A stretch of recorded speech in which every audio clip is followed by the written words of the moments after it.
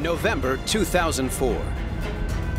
440 miles above India, NASA's Terra satellite photographs a perfectly circular lake in an otherwise flat, featureless plateau. Visitors to the lake encounter strange magnetic forces, interfering with electrical equipment and sending compasses haywire. It's weird. It's not normal water. It can create magnetic disturbances. The image comes from the Buldana district in the state of Maharashtra, Western India.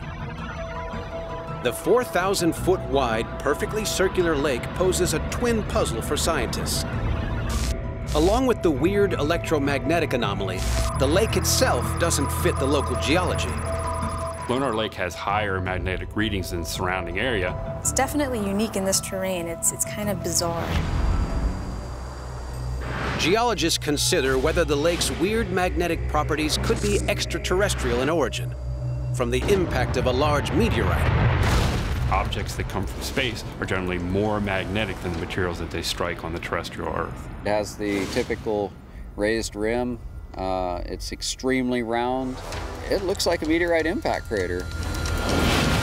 If a meteor created the lake, there should still be evidence of the impact. We would expect to see ejecta blanket, stuff that's been blown out of the hole. You would expect to find a mineral structure of the materials that drastically changed by the high temperatures associated with that impact. And that's exactly what local geologists have found.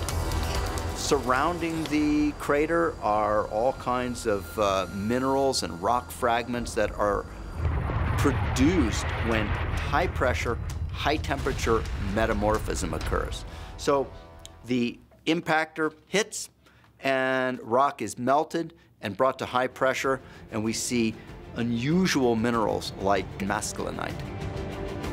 Mascalinite is a glassy-looking rock created by the kind of high-pressure shock waves you get from meteorite impacts. It looks like a smoking gun. Not only do we find an ejecta blanket around the Lonar crater, but also we find in the interior of the crater ground-up rock, pulverized rock that's been melted and has collapsed back into the crater. Attempts to date the meteorite strike have been only partially successful, but it could have been as recent as 50,000 years ago.